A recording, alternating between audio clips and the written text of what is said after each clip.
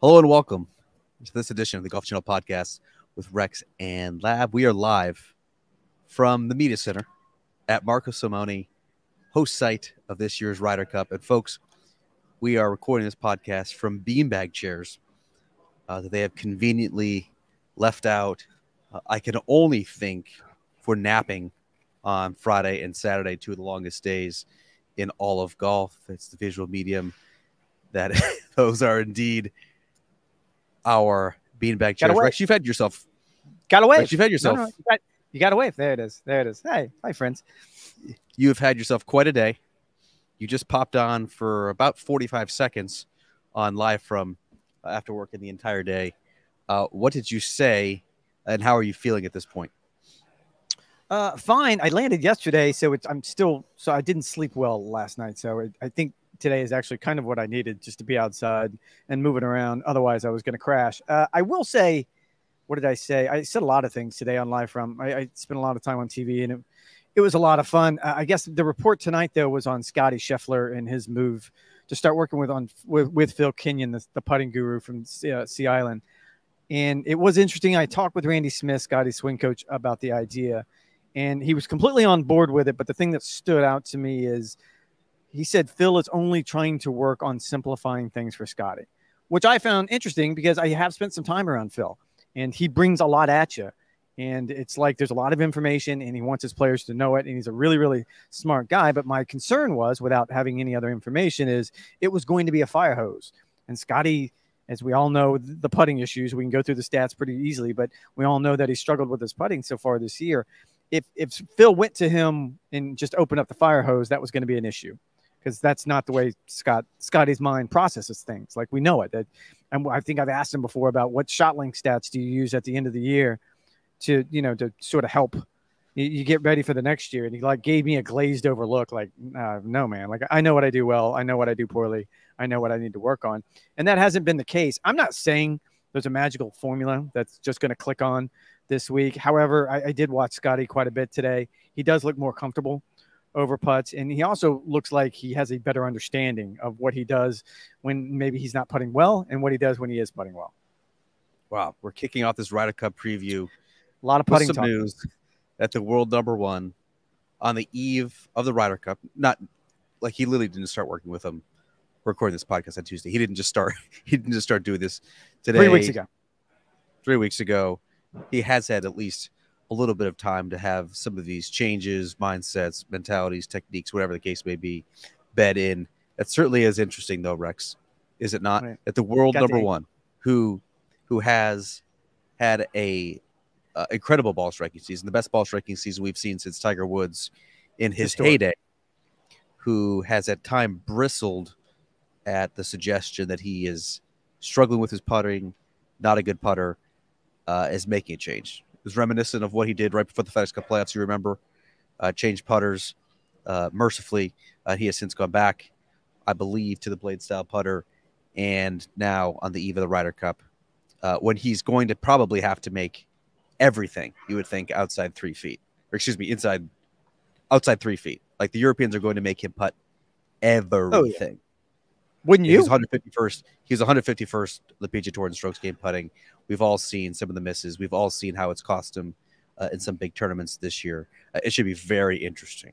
Scotty Scheffler set to speak with the media on Wednesday. Rex, how otherwise has your Ryder Cup week gone? I was at Spain, the Solheim Cup. We'll get into that in a little bit. But how about your week? You got to the golf course on Monday. Early impressions of Marco Simone. Obviously, if you're a huge fan of the DP World Tour, you've seen this golf course before and have studied it. However, I believe this is your first spin around it. What do you think, good or bad? I don't know if good or bad really comes to mind. I think I heard an official say yesterday that it's a good match play golf course, which is always sort of the ultimate backhanded. Oh, well, yeah. It's just like Austin Country Club. I think it would be terrible for the stroke play, but like, I absolutely loved it for the WGC match play. Yeah, it's such a backhanded compliment. It's the oh, bless your heart in the South. And I don't feel like that's particularly fair either, because they've moved a lot of dirt around here, to use metaphorically and actually, just to make sure this is ready in time. I know how difficult this was for them to get it ready, to get all the infrastructure in place. And once you see it especially on Friday when there's 50,000 people packed in, and what they've done around the first tee. Like they do what they always do, and it's a pretty amazing build out. That being said, it is what we thought it was. It's not Le Golf National, the course that hosted the Ryder Cup 5 years ago in Paris, but it's Le Golf National Light is the way I put it, because they're going to try to make the Americans hit as many fairways as possible. They're going to try to take the driver out of the American hands. I don't know if it's going to be as effective this time as it was in Paris. It certainly did work to their advantage in Paris. This time around, I think the makeup of both teams is a little bit different statistically. The European team is a slightly straighter driver of the golf ball, at least based on tour stats from last year. I think the average ranking for the European team is 71st.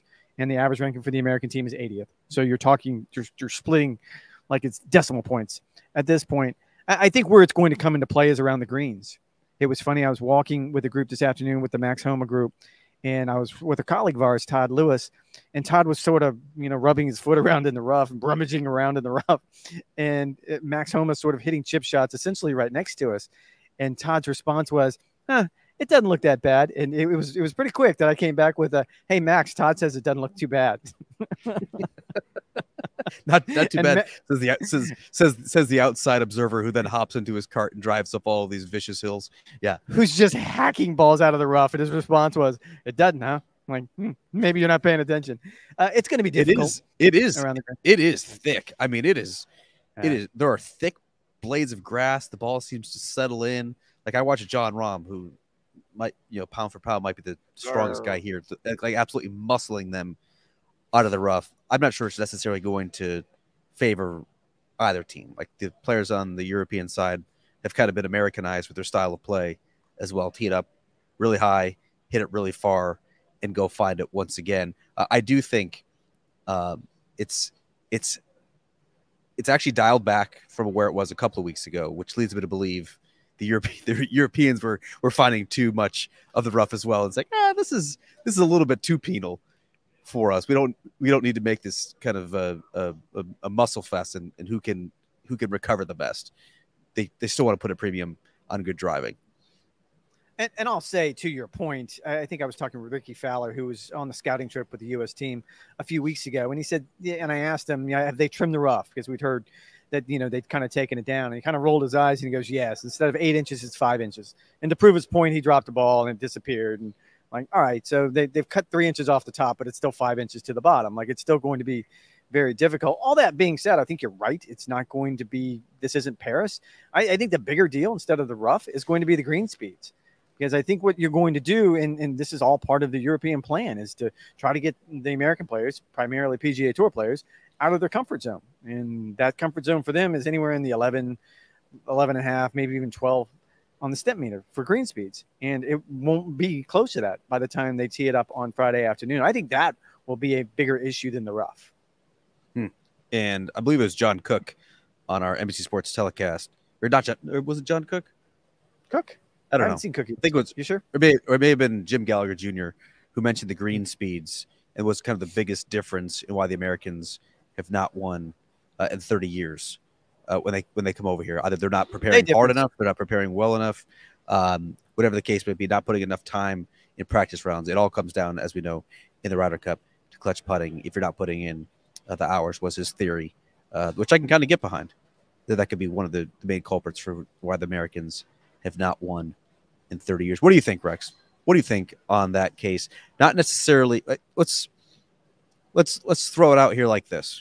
Give me the case why the Americans can end the streak, and give me the case for why they won't. Let's first start with why they can. Why they can? I think it's going to be, and this is going to be my mea culpa. This goes back to what you're waiting for. So gleefully, starting for next week, this is when I capitulate and say that, okay, I was wrong. Justin Thomas should be on that team. However, I just had a very spirited debate with our colleague Todd Lewis about this, and he said, "Can you imagine a scenario where it wasn't on air because your hit was 45 seconds? It was not. Yeah, that wasn't it at all. It was why I was waiting to go on for my 45 seconds. He goes, "Can you imagine a scenario where JT goes 5-0?" And I said, "No, because I don't think that anybody's going to go 5 matches. If they do, I think something went wrong with both captains' game plan, to be honest with you. This is not a course you want to walk 5 times. I'm not saying it's going to happen, but that's not in their plans. I don't see that happening. I see him going 3-0. I see him maybe even going 4-0. these are professional athletes. I mean, they're not like they're playing the tournament on Mount Everest. I mean, it's a difficult course to walk, yes, but come on, these are finely tuned professional athletes. Let's just to use the most recent example, right? Covered the Solheim Cup last week on a golf course at Finca Cortesine, which was arguably, if not more, arduous to walk than what Marco Simone is. And before the week started, Suzanne Pedersen, the captain of the European Tide, said, I don't know. We're probably going to play players 5 matches, but it's really tough. You don't want them to be too mentally and physically fatigued. 2 days later, she says she has 3 players go all 5, and she said her plan was actually to send 5 or 6, at least 5 or 6 players, all 5. In other words, do not trust what captains are telling you on Monday or Tuesday. I don't think Europe has any choice but to send out their dogs each and every time. That's Rory. We'll see. That's Rahm. That's Hovland. That's probably Fleetwood, based on how he's playing in a potential partnership with Rory McIlroy as well in foursomes. And so, I mean, we'll see. I'm not buying. I'm not buying it yet. Every captain's got a plan until you get punched in the face, and that plan could change dramatically by the time we get to Friday afternoon. I think I'm just saying I wouldn't go with the fatigue angle. No, it's not even fatigue. I mean, look, you're right. The professional athletes, you're talking about 5 rounds of golf. You're talking about potentially not even playing 18 holes in each of the 5 rounds of golf. I think as a plan, though, as a blueprint, and Luke is up against it on that, to your point, is he's probably got to send his dogs out a little bit more than what Zach Johnson is focused in on. From Zach's perspective, he's probably thinking, no, I want my guys as fresh as possible. I think you and I both have sat and talked with Paul McGinley about this idea, the way Paul sort of manipulated the week. And that's, I don't mean that in a negative way at all. And I think it was with Graham McDowell, where he sat Graham all day on Saturday. But before he did it, he pulled him to the side and told him that, man, I've got to have you on Sunday. Like, you have got to be at 100%. Like, your point is going to be crucial to us. Whether he believed it or not, doesn't matter. But not only was Graham McDowell not angry, but he was fired up to get to that first tee on Sunday. So I get what you're saying. Anybody can go out, any of these athletes can go out and walk 5 rounds in these conditions. I think most of the captains, at least these 2 captains, would rather that not happen. I could see Xander Schauffele and Patrick Cantlay going all 5 for the Americans. I don't see anyone else. I guess it kind of depends on how Sky Scheffler and Phil Kenyon's putting tips. If I can take hold and get him started hot on Friday on the European side, yeah, I see a number of players. You didn't actually answer the question for making the case for the Americans. Why the Americans? If you want me to start, I think it starts and it ends with the competitive DNA of this group. Jordan Spieth, I thought, was really good in his answer on Tuesday in describing how everyone wants to talk about this 3-decade drought and stretch of futility across the pond. And yet more than half of this American team was not even born when this group last won on foreign soil.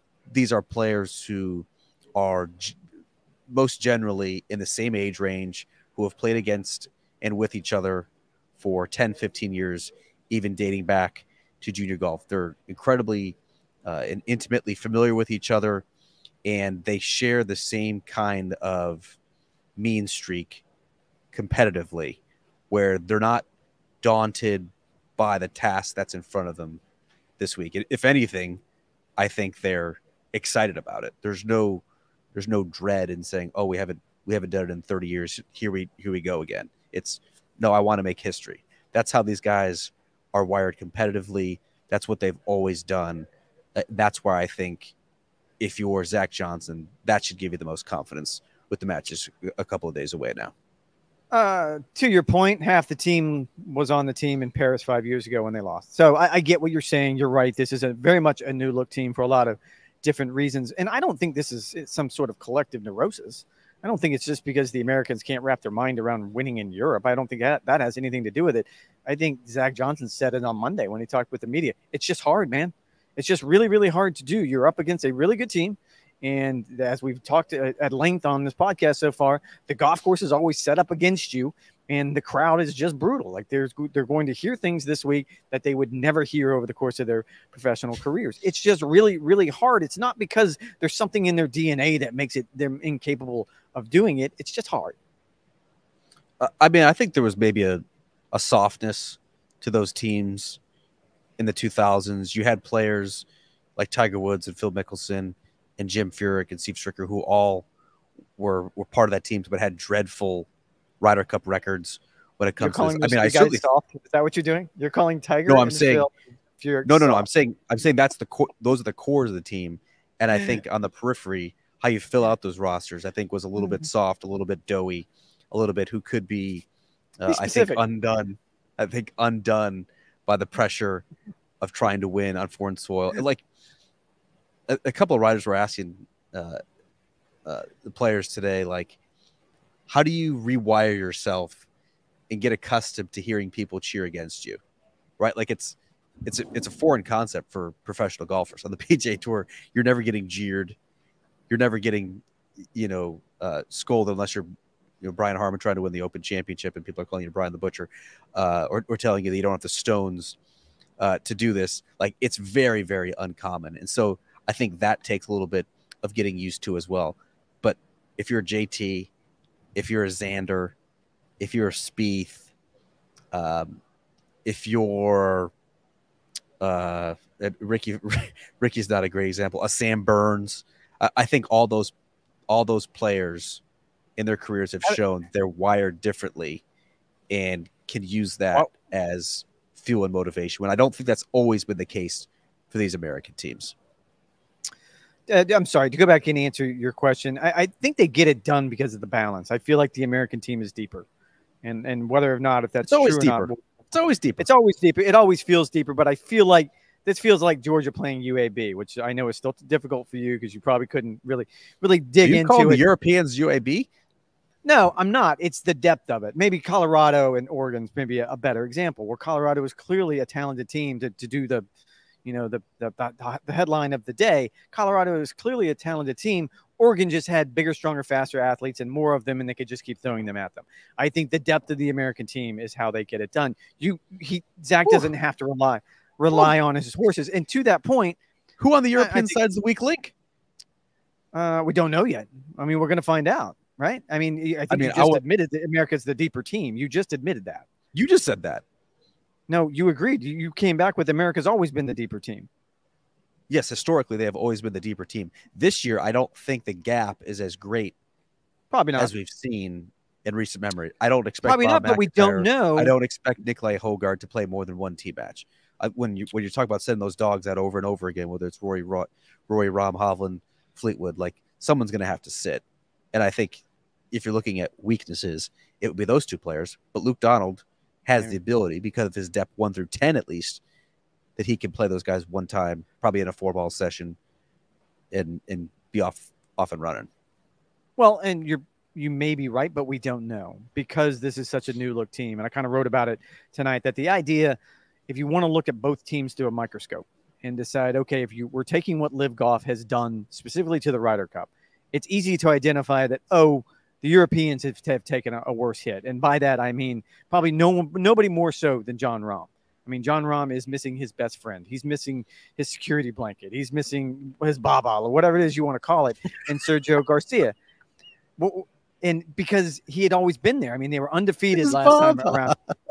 Isn't that? Did your kids not call it their bottle, their baba? Was that not a thing? I'll give you $10 if you say that on Live From. That Jon Rahm is missing his baba this week, please. I said juicy bits today on Live From, and I was waiting to get an email. It turned out that was fine. I was just kind of that can mean many things. I was kind of parroting it back to the co-host. The point I'm trying to make about the depth is, even if, and today was a good example, I think if you looked at it, and you and I talked about it on our Live From hit this afternoon, about this is not the pod system. When you looked at these pairings, you could see remnants of it. You could see sort of the skeleton of what Paul Azinger did back in 2008. But Zach made it pretty clear. Like, no, like I have a general idea, but I'm not locking these guys down into 3 groups of 4, and you have to eat together and sleep together, and everything you do is going to be done within these 3 groups, because he has that versatility. And by that, I mean, I was walking with the group that had Colin Morikawa and Max Homa. And the idea, and I think you and I discussed this, those two make pretty good partnership. Like, it's pretty easy to go, yeah, both from California. They're a close friend. Tom, nice. Our friend Tom just took a picture of me. Tom, you're going to get multiple shout-outs on this. Tom Carlisle, thank you so much for all of your hard work in trying to secure me an inside the ropes pass. Although you were not successful personally, that is such a saga. The amount of time and energy that you have wasted in trying to get me one is certainly appreciated. I owe you $5,000 and some tips on how to actually smoke ribs and not run out of charcoal. So that was a tough story. So Morikawa and Max were going to be an easy pairing together. They're friends. Their games are similar. They're from California, the whole 9 yards. I walked up and fully expected that to be the case. They were obviously playing a match, and it turns out Brian Harman was paired with Homa, and Ricky Fowler was paired with Morikawa. And I think that's an indication of, I think Zach sent them out and wanted to say with the message that I want all of you to see how you play together, to see how you mix, to see what holes you like, to see what holes you don't want to tee off on, whatever the case may be, to see if you like that guy's golf ball, to see if you don't like that guy's golf ball. I think that's the strength of the American team. That's an interesting segue. So that's actually what I wrote for NBCSports.com/golf on Tuesday night about how the pod system is not necessarily gone or eliminated. It does feel kind of, Rex, like it's these remnants of a bygone era. And I think you could even look at what Stacey Lewis did last week for the Solheim Cup, where she got rid of the pod system, which they've been using since 2015, in hopes that it creates a more unified team room. What Zach Johnson is doing this week is borrowing not from Azinger in 2008, but a lot from his predecessor, Steve Stricker, at Whistling Straits, how he's basically giving the 12 American team members everything at their disposal they could possibly want, and trying to keep their preparations as similar as it would be to a tournament at Riviera or a tournament at Augusta National. These are highly trained, highly motivated professional athletes, trying to weigh them down with clutter or making it kind of awkward to fit inside the confines of a team is something that they're trying to eliminate. And so the pod system, which was so rigid and so strict, it obviously worked wonders in 2008, but there's no captain really since then who has followed that to a T. All the captains since have kind of put their spins on it. You can kind of see Zach Johnson doing that as well. Obviously, data and analytics is a big part with Scouts Inc. in collaboration with the assistants, trying to make sure that the pairings are right, particularly in foursomes, getting not just the pairings right, but letting the players know where they're going to be teeing off on odds or even holes. So I think there's a lot of fluidity, a lot of versatility that didn't exist. And the reason why I think this is such a benefit to the Americans is by going away from the pod system and kind of powering all 12 guys, you're keeping guys in their usual routines, save for a couple of dinners that they have to do during the tournament week. They're more invested because now they're being held accountable for their own preparation, and they're comfortable, which I think is no small thing to discount in what's the biggest pressure cooker that these guys face the entire year. So I think this is the shift that the Americans are going, and is a reason why, though I don't think they're going to win, I don't think they're going to play as poorly as they did in Paris as well. Rex, what's the case against them? Why can't they, or why won't they end this streak of futility? Just circle back around really, and just to not even to defend it, but to point out, I think Paul Azinger created a system for the team he had. I don't think Paul ever created a system that he thought was going to work for every team. If you look at that specific team, that's kind of the blueprint. That was kind of the blueprint of having guys with like styles of play and personality. It kind of transcends golf and goes in other aspects. Like, you could see how that would work on a team of 12, right? Like, I think there's some concepts that they're certainly borrowing from, but to follow it as strictly as they did 2008, I think has been eliminated.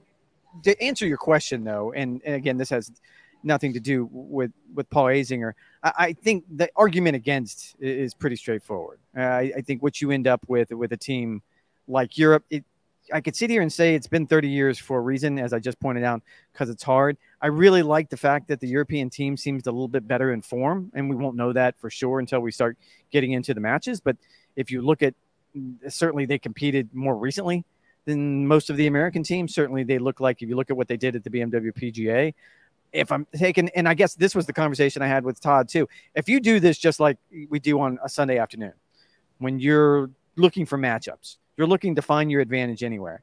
And I lay out those 5 players that you just talked about: Rory, John Rahm, Tommy Fleetwood, Victor. I'll even throw your boy Ludwig in there. Look at those 5 and the possible pairings they can create with that. Go through the American team and tell me why you think the American team can beat them. Like that's just a strong, powerful group that you can throw out there. And if you're looking for matchups, it's hard to find matchups that can beat that. I mean, if those players don't play well, right? Like if Rory has another stinker like he had at Whistling Straits, if John Rahm can't find a partner that can bring out his best game, if Ludwig Aberg somehow becomes overwhelmed by the moment, then the doors is obviously going to be wide open for the Americans. I just don't see that. And you bring up a very pertinent point as it relates to kind of rest and recovery versus having some competitive reps coming in. You look at a player like Matt Fitzpatrick. He played 3 times since the Tour Championship, and now is playing the best golf of his entire year heading into the Ryder Cup. His record in the Ryder Cup is terrible, but he's at least given himself the best opportunity to play well this week. And so I'll be curious to see if the 5 weeks post East Lake kind of dog the Americans, and if the run-up on the DP World Tour helps the European players. Rex, who do you think is the MVP of both squads? Not necessarily going to determine the cup, but who do you think will play the best on either side? I think based on recent form, you'd have to pick Victor on the European side. I mean, you look at what he did through the playoffs, look at what he's done since the playoffs. I think he's much more comfortable this time around. He's been in this situation. He understands the nerves and the pressures that come along with it. So that's an easy choice. And I mean, again, I wouldn't be surprised if John Rahm or Rory or Tommy or any of them have good weeks, but I feel like Victor is probably best positioned for that. On the American side, it's a little bit more interesting. Going back to our previous conversation, if somehow, and again, this is incremental gains. If Scotty finds a way to go from 151st on tour in strokes gained putting to 51st, I don't want him to be inside the top 20. Don't even be inside the top 50. Just stop giving that many strokes away on the greens. I think he could have a very, very good week. I think that's a big if, because for them to click that quickly, I would be honestly a little bit surprised. You kind of go down the list. I think you're right. I think either one of the Xander Schauffele, Patrick Cantlay, they seem to have such a temperament for this event. Like neither one of them seem to ever get an elevated pulse rate. Neither one of them seem to be bothered by the outside atmosphere. For certainly Patrick Cantlay never seems to be bothered by anything going on outside the ropes. I can see either one of those guys being sort of the MVPs for the American team. Yeah, it's tricky because they're a package deal when it comes to the Americans. Like their success is wholly dependent on each other. Xander Schauffele and Patrick Cantlay went 3-0 in team play back in 2021. Obviously, the President's Cup record is outstanding as well. My MVP on the American side was going to be Xander Schauffele, not just because I picked him to be the player of the year in 2023, and yet he does not have a victory. But you look at the way that he's been trending, at least before this 5 or 6 week break, following the Tour Championship. He was starting to play the best golf he has. I think he has the perfect temperament for this, and obviously the perfect partner in Patrick Cantlay. On the European side, I can't wait to see how this Victor Hovland, Ludwig Aberg group comes out. If that team has the potential, you're guaranteeing they're going to be paired together. Is that what you're doing? Guaranteeing, no, because there are no guarantees. I'm fairly confident that they're going to be trotted out at least twice in this team format. I think they could be incredibly formidable, and a team kind of like a Cantlay Schauffele that you just kind of pencil in here for the foreseeable future, and that's maybe what are the strength. I mean, they're both 25 or younger. I absolutely cannot wait to see how those two play together in particular. Rex, we have 2 more days until the Ryder Cup kicks off. We'll be doing a mini pod on Thursday, immediately following the announcement of the foursomes pairings. Apparently, there's some sort of controversy with Luke Donald choosing foursomes first. Historically, traditionally, Europeans do fare better in foursomes play an alternate shot format to start. That's always been the American weakness. It's been a little bit of a harbinger of success for the Europeans. What are you most looking forward to seeing or hearing over the next 2 days before we actually get to the pairings? First tee. I mean, you and I both were in Paris 5 years ago, and the Ryder Cup is special no matter where it's being played. Certainly the build-up does not feel quite as big around the first tee. Did you get that same impression? It's actually bigger. I was talking with Guy Kinnings, who's in charge of Ryder Cup Europe, and he was telling me the actual grandstand itself is going to hold 48,000 people. That's wrong. 4,800 people. Whoa. Sorry. No, I was going to say. Yeah. Sorry. Had to do the math on that. No, that's not right. Try again. 4,800 people. The grandstand around the first tee in Paris held 6,000. So technically you are correct. But then you have a lot more corporate just down the right-hand side off the tee. Oof, you actually have our set, which is right there, right in the midst of it. It's a really cool spot. And then you have hi, Jess. Actually, you know what? I made the argument today. I don't know. Yeah, you were up on the set. So it's enclosed by glass. And I kind of asked it's hot up there. It's very hot. That's not even what I was asking. My point was, you've been to these before and they're always open air. And I'm like, why didn't we do open air? And like one of the sound guys go, well, it's going to be too loud. And I immediately piped in, and we've had this conversation before. And like, game day seems to work okay. Like, why wouldn't we use the crowd? Why wouldn't we embrace that? And I didn't know I did this, but I set off quite the debate internally about maybe they're going to knock the glass out by the time we get to Friday. So stand by, you guys. I made some sort of corporate decision. I mean, they absolutely have to. Why would you have a cloistered environment for a pregame show leading into the most boisterous environment that you could have in golf? And anyone who's watched live from this week, we are right on top of the first tee. It's a great location. And again, last time around at Whistling Straits, it was an open air environment on the first tee, but it was about 50 yards down on the right-hand side. You weren't quite right in the middle of the cauldron. And we've had this conversation before. The best environment is game day, right? I mean, you don't have to get excited when you've got 5,000 people screaming at you. It's pretty easy to get excited. So why don't we do that? But it's technically a bigger build out to answer long-winded answer. It's a different shape. I noticed it's not quite as high vertically, which I don't think will produce quite the same noise. I'm with you. I might have to volunteer and some info to the production manager and knock out that glass as well. Like we don't even have a pregame show on Friday and Saturday. They're starting too early, so I don't think noise would actually be an issue. We have to wrap this podcast, Rex, because we are literally shutting down the media center on Tuesday of Ryder Cup week. There's nothing I would rather do on Tuesday of Ryder Cup week with the Ryder Cup actually 3 days still to go than to be here at nearly 9 o'clock, pitch black, having to catch a shuttle that we will certainly be riding alone. We can go a little deeper on the Thursday podcast with some of our impressions of Rome. One of our media member friends got pickpocketed on the train. So we should have a couple more great stories to share. I'm sure our friend Tom, if he does light his Weber on fire once again, he'll be able to share some information as well. Shout out to Russ for securing me inside the ropes pass. We'll have plenty more to get to in 2 days. We do another Golf Channel podcast with Rex Lav. One of the great weeks in all of sports. We got to wrap it up for now. Make sure you go to NBCSports.com/golf. All of our news, notes, features, commentary, analysis, live from hits, and Rex's 45 seconds of power alongside T. Lou. We'll talk to you guys on Thursday night. Tom, you're the GOAT.